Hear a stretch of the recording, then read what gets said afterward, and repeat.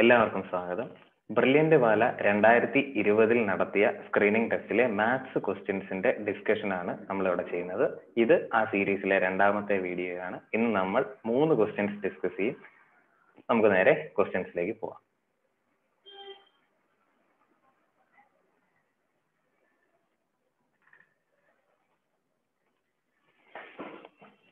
Okay, ഇതാണ് നമ്മുടെ ഇപ്പോഴത്തെ ആദ്യത്തെ ചോദ്യം. ക്വസ്റ്റ്യൻ ഇതാണ്: if a equal to 2b equal to 3c equal to 4d, find 5a plus 3b divided by 2c plus d. Okay, അപ്പൊ എല്ലാവരും ആദ്യം ഒന്ന് ട്രൈ ചെയ്യുക, വീഡിയോ പോസ് ചെയ്തിട്ട് അതിനുശേഷം കണ്ടിന്യൂ ചെയ്ത് കാണുക. അപ്പോൾ ക്വസ്റ്റ്യൻ ഇതാണ്: a equal to 2b equal to 3c equal to 4d. എന്താണ് നമ്മളോട് കണ്ടുപിടിക്കാൻ പറഞ്ഞിരിക്കുന്നത്? 5a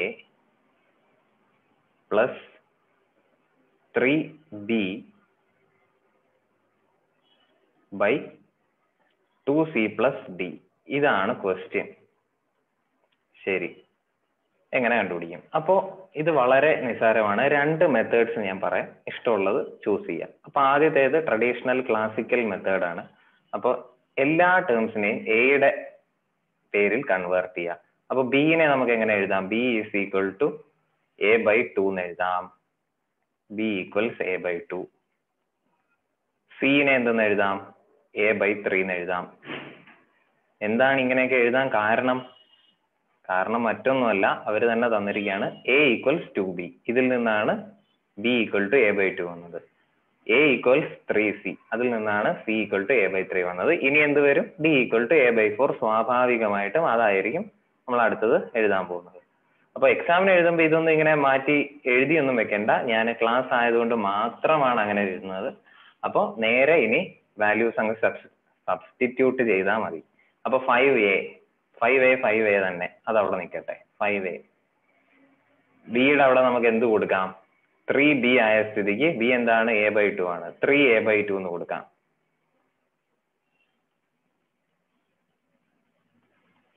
2c, c എന്താണ്? a by 3. അപ്പൊ എന്ത് വരും? 2a by 3 എന്ന് കൊടുക്കാം. 2a by 3 പ്ലസ് d എന്താണ്? a by 4. എല്ലാ ടേംസിലും കോമൺ ആയിട്ട് വരുന്ന ആളാണ് a. അപ്പൊ a എന്ത് ചെയ്യാം? കട്ട് ചെയ്ത് കളയാം. ബാക്കി എന്താണുള്ളത്? ഈ ഒരു സം ചെയ്താൽ നമുക്ക് ഫൈനൽ ആൻസർ കിട്ടും. അത് ഉറപ്പായിട്ടും ഓപ്ഷനിൽ ഉണ്ടാവും. അപ്പോ എന്താണ് ഇത് ചെയ്താൽ കിട്ടുക? 5 plus 3 by 2 എത്ര വരും? 10 plus 3 13 by 2. 13 by 2 മുകളില്, താഴെ എന്താ? 8 plus 3. 8 plus 3 എത്രയാണ്? 11 ആണ്. 11 by 12 അടിയിൽ. അപ്പൊ ഇത് സോൾവ് ചെയ്താൽ ഇതെന്താണ്? 13 by 2 into 12 by 11 അല്ലേ? 13 by 2 into 12 by 11 എത്ര വരും മക്കളെ? 2 6 into 13, അത് 78 ആണ്. 78 by 11. ഇതാണ് നമ്മുടെ ഫൈനൽ ആൻസർ. വളരെ ഒരു സിമ്പിൾ ക്വസ്റ്റ്യൻ ആണ്. അപ്പൊ ഇതാണ് നമ്മുടെ ഫസ്റ്റ് മെത്തേഡ്. സെക്കൻഡ് മെത്തേഡ് എന്ന് പറഞ്ഞാൽ ജസ്റ്റ് വാല്യൂ ഇട്ട് നമ്മൾ ജസ്റ്റ് കണ്ടെത്തുക എന്നുള്ളതാണ്. ഇപ്പൊ എക്ക് നമ്മൾ 1 ഇട്ട് കൊടുത്താൽ 1 equal to 2b. അപ്പൊ b എന്ത് വരണം? 1 equal to 2b എന്ന് നമ്മൾ എഴുതുകയാണെങ്കിൽ b എന്ത് വരണം? 1 by 2 വരണം. ബിയുടെ വാല്യൂ 1 by 2. സിയുടെ വാല്യൂ എക്ക് 1 കൊടുത്താൽ 1 by 3 എന്ന് കിട്ടും. ഡിയുടെ വാല്യൂ എക്ക് 1 കൊടുത്താൽ 1 by 4 എന്ന് കിട്ടും. എന്നിട്ട് ഈ വാല്യൂസ് എല്ലാം തന്നെ നമ്മൾ നമ്മുടെ ക്വസ്റ്റ്യനിലേക്ക് ഇൻപുട്ട് ചെയ്യും. അപ്പൊ 5 into 1 plus 3 into 1 by 2, 3 into 1 by 2 ചെയ്യുമ്പോൾ 3 by 2, 2 into 1 by 3, 2 by 3 plus ഡിക്ക് പകരം 1 by 4. അത് തന്നെയാണ് നമുക്ക് മറ്റേ മെത്തേഡിൽ വന്നത്. അപ്പൊ അതാണ് 2 മെത്തേഡുകൾ. ഒന്ന്, ഏതെങ്കിലും ഒരു ടേമിന് ബാക്കി എല്ലാ ടേംസുമായിട്ട് റിലേറ്റ് ചെയ്ത് ആൻസർ കണ്ടെത്താം. അല്ലെങ്കിൽ ഒരെണ്ണത്തിന് വാല്യൂ കൊടുക്കുക, ബാക്കി എല്ലാം അതിന്റെ ടേംസിലേക്ക് കണ്ടെത്തുക. രണ്ടും കറക്റ്റ് ആൻസറിലേക്ക് നമ്മളെ ചെന്നെത്തിക്കും. അപ്പൊ അതാണ് ആ ചോദ്യം. അടുത്തൊരു ചോദ്യം നമുക്ക് നോക്കാം. വളരെ സിമ്പിൾ ഫോർമുല ബേസ്ഡ് ക്വസ്റ്റ്യൻ ആണ്. ക്വസ്റ്റ്യൻ ഇതാണ്: a plus b plus c equals 11. a plus b plus c equals 11. a plus b plus c equals 11. അടുത്തത് a square plus b square plus c square a square plus b square plus c square. എത്ര? 71. അങ്ങനെയാണെങ്കിൽ A B plus B C plus A C ഒന്നും തന്നെ ഇല്ല ഇതിൽ. നമുക്ക് അറിയാം A plus B plus C whole square എന്താണ്? A plus B plus C whole square. ഇത് A square plus B square plus C square plus 2ab plus 2bc plus 2ac ആണ്.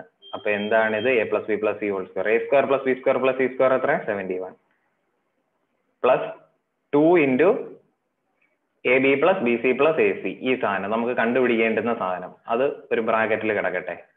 ബ്രാക്കറ്റിനകത്ത് ഇതാണ് എന്ന് ഓർക്കുക. അപ്പൊ A plus B plus C അവർ തന്നിട്ടുണ്ട് 11. അതിന്റെ square എത്രയാണ്? 121. 121 മൈനസ് 71 ഡിവൈഡഡ് ബൈ 2 ചെയ്താൽ നമുക്ക് നമ്മുടെ ഫൈനൽ ആൻസർ ആയി. ഇത് എത്രയാണ്? 121 മൈനസ് 71 എന്ന് പറയുമ്പോൾ 50 വരും. 50/2 25 വരും.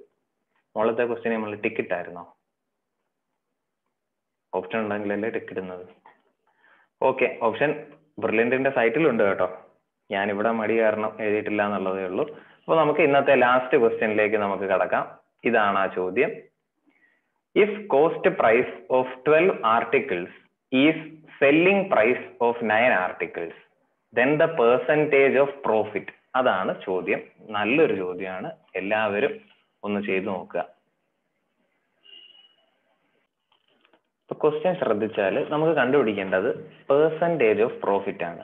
പെർസെൻറ്റേജ് ഓഫ് പ്രോഫിറ്റിന്റെ കണ്ടുപിടിക്കാനുള്ള വഴി എന്ന് പറഞ്ഞാൽ profit percentage is equal to SP, അതായത് selling price minus cost price divided by cost price into 100 ആണ്. ഇതിൽ SP മൈനസ് CP എന്ന് പറഞ്ഞാൽ നമുക്ക് കിട്ടിയ പ്രോഫിറ്റ്, CP എന്ന് പറഞ്ഞാൽ നമ്മൾ മേടിച്ച പ്രൈസ്, കോസ്റ്റ് പ്രൈസ്. ആ ഫ്രാക്ഷൻ ഇൻറ്റു 100 ചെയ്താലാണ് നമുക്ക് എന്ത് കിട്ടുക? പ്രോഫിറ്റ് പെർസെൻറ്റേജ് കിട്ടുക. ശരി, എന്താണ് ഇവിടെ ചെയ്യേണ്ടത്? ഇങ്ങനത്തെ ക്വസ്റ്റ്യൻസിൽ വേഗം ആൻസർ കിട്ടാനുള്ള വഴി എന്ന് വെച്ചാൽ നമ്മൾ ഒരു വില ഇട്ട് കൊടുക്കുക എന്നുള്ളതാണ്. അപ്പോ ഞാനിവിടെ ഒരു ഐറ്റത്തിന്റെ വില, ഒരു ഐറ്റം 1 ഐറ്റത്തിന്റെ വില ഞാൻ 10 rupees എന്നെടുക്കുകയാണ്. Okay, 10 rupees. അങ്ങനെയാണെങ്കിൽ കോസ്റ്റ് പ്രൈസ് ഓഫ് 12 articles എന്താണ്? 120 rupees ആണ് കോസ്റ്റ് പ്രൈസ് ഓഫ് 12 articles. അപ്പോ എന്താ പറയുന്നത്? Cost price of 12 articles is selling price of 9 articles. അപ്പൊ നമ്മുടെ കോസ്റ്റ് പ്രൈസ് 120 ആണെന്ന് നമുക്ക് മനസ്സിലായി. എത്ര ഐറ്റത്തിന്റെ? 12 ഐറ്റത്തിന്റെ. ഒരു ഐറ്റത്തിന്റെ 10 രൂപ. ഇത് ഈക്വൽ ടു എന്താണെന്നാ പറഞ്ഞിരിക്കുന്നത്? Selling price of 9 articles. അപ്പൊ 9 into selling price of 1 article അല്ലേ ഈ 120 എന്ന് പറയുന്നത്? ഒന്നുകൂടെ ഞാൻ പറയാം. സെല്ലിംഗ് SP1 ഉദ്ദേശിച്ചത് സെല്ലിംഗ് പ്രൈസ് ഓഫ് 1 article എന്നുള്ളതിനാണ്. അപ്പോ ഒരു ഐറ്റത്തിന്റെ വില 10 രൂപയാണെന്ന് വിചാരിക്കുക. 12 ഐറ്റത്തിന്റെ വില 120 രൂപ. ആ 120 രൂപയ്ക്ക് നമ്മുടെ കളക്കാരൻ എന്ത് ചെയ്തു? 9 ഐറ്റം വിറ്റു. അപ്പൊ 120 ഈസ് ഈക്വൽ ടു 9 ഇൻറ്റു ഒരു ഐറ്റത്തിന്റെ പ്രൈസ്. അപ്പൊ ഒരു ഐറ്റത്തിന്റെ പ്രൈസ് എത്ര? സെല്ലിംഗ് പ്രൈസ് എത്ര? അപ്പൊ SP1 എന്ന് പറയുന്നത് തന്നെയാണ് SP. അത് ഈസ് ഈക്വൽ ടു എത്ര വരും? 120 ഡിവൈഡഡ് ബൈ 9 എന്ന് വരും. ഇതാണ് ഒരു ഐറ്റത്തിന്റെ സെല്ലിംഗ് പ്രൈസ്. ഒരു ഐറ്റത്തിന്റെ കോസ്റ്റ് പ്രൈസ് ആണ് നമ്മൾ ഇവിടെ പറഞ്ഞ 10 rupees. അങ്ങനെയാണെങ്കിൽ ഈ ഫോർമുലയിലേക്ക് തട്ടിക്കൊടുത്തൂടെ? SP എന്താ? 120/9. CP എന്താ? 10. 120/9 minus 10 divided by CP 10 into 100. Okay, എന്ത് വരും? 120 minus 9/10. 120/9 minus 10. ഇത് ക്രോസ് മൾട്ടിപ്ലൈ ചെയ്യുക. 30/9 എന്ന് വരും. 10ന്റെ ഒരു 0, ഈ 0 കട്ട് ചെയ്യാം. എന്ത് കിട്ടും? 30/9. 30/9 into 10 എന്ന് കിട്ടും. ഓക്കെ, 3 വെച്ച് മൾട്ടിപ്ലൈ ചെയ്യാലോ, 3 വെച്ച് ഡിവൈഡ് ചെയ്യാലോ. 10/3. ഇതെന്ത് വരും? 100/3 എന്ന് വരും. അത് 33 ആണ്. 33.33. 33.3. ഇതാണ് നമ്മുടെ ഫൈനൽ ആൻസർ. അപ്പൊ എന്താണ് ഇവിടെ ചെയ്തത്? Profit percentage SP - CP / CP × 100 ആണ്.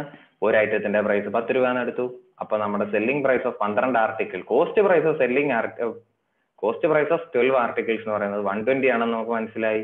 ആ പ്രൈസിനാണ് 9 ആർട്ടിക്കിൾസ് വിൽക്കുന്നത് നമ്മളോട് പറഞ്ഞു. അപ്പൊ 120 = 9 × സെല്ലിംഗ് പ്രൈസ് ഓഫ് 1 ആർട്ടിക്കിൾ. അതിന് സെല്ലിംഗ് പ്രൈസ് ഓഫ് 1 ആർട്ടിക്കിൾ 120/9 ആണെന്ന് മനസ്സിലായി. കോസ്റ്റ് പ്രൈസ് നമുക്കറിയാം, കാരണം നമ്മളാണ് വിലയിട്ടത്. അപ്പൊ എന്ത് ചെയ്തു? ഈ ഫോർമുലയിലേക്ക് നമുക്ക് നമ്മുടെ വാല്യൂസ് ഇൻപുട്ട് ചെയ്തു. 120/9 - 10/10 × 100. കാൽക്കുലേഷൻ ചെയ്തെത്തിയപ്പോൾ 33.3 എന്ന് കിട്ടി. ഏറ്റവും ക്ലോസസ്റ്റ് ആയിട്ടുള്ള ആൻസർ 33 ആണ്, അത് മാർക്ക് ചെയ്തു.